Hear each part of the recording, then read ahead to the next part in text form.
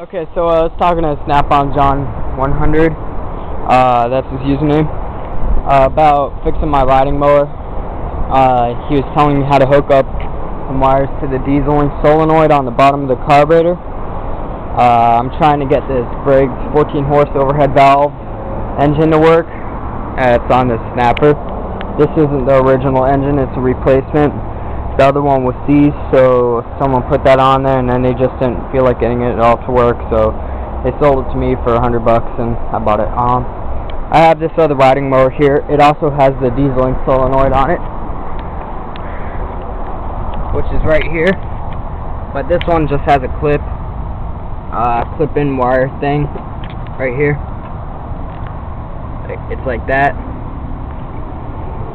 and I don't know how, if I could take those wires off there and put them on there. I don't know if that's possible, but this is an 18-horse Intech motor. I bought this thing for $80. It's a pretty good motor on it. But the dieseling solenoid on this one is a little different. It does have spade connectors on it. If you can see that, there is a spade connector on it right here. That is a spade connector. And I think I might have just broke it. I'll have to see if I could get that to stay on or whatever, but or maybe I'll hook it up different or something. I just accidentally bent it and it feels really loose now, like it's gonna break off. Yeah, but from what I understood from him, this just has one spade connector on it. If you could see that, that's a single one. And he was telling me more about if I had two of them on there. This one only has one, actually. So, from what I understand from him, is the carburetor bowl is the ground for the motor, for the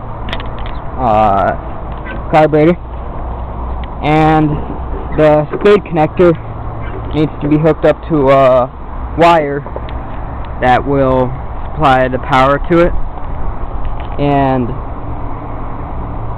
he told me to splice that into one of the hot wires coming from the starter, I think, that has battery power in it. So I'm wondering, I don't really have too much wire, spare wire on me, so I was wondering if it would be possible to use like speaker wire or something, or cable wire, or I don't know, but just give me some advice. And I'm just looking at this here right now, and I see this wire here, this little red one. I don't know what this is meant to do. This isn't a spade, well, it's not going to connect to that, so to find where that goes. Let me see if I can find that real fast. Yeah, this here, I don't know where that goes. It doesn't go there, but here's another male spade connector.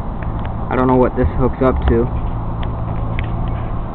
but if I can get it to work, it doesn't really matter.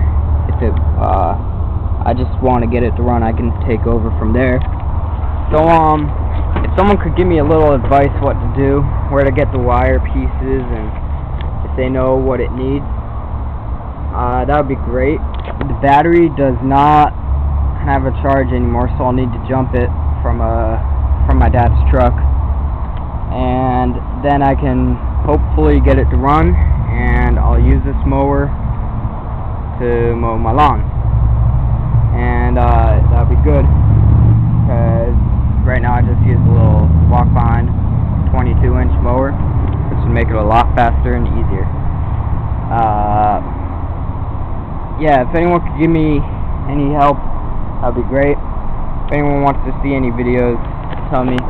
I can make a video on a certain piece of this or whatever.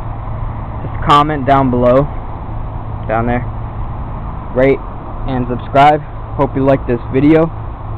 And check out my other videos for more repair videos and other stuff. Just to show you real fast, here's my yard man. mower that I just got the other day. The battery under there. That's the one with the Intech motor on it, 16 horse Briggs. Deck's not great, but it doesn't have any huge holes in it. Steering column doesn't work too good. Flat tire in the front, but 80 bucks. Motor's worth that, so it's all good for me. And I guess I'll see you later. Check out my other videos. Thanks. Bye.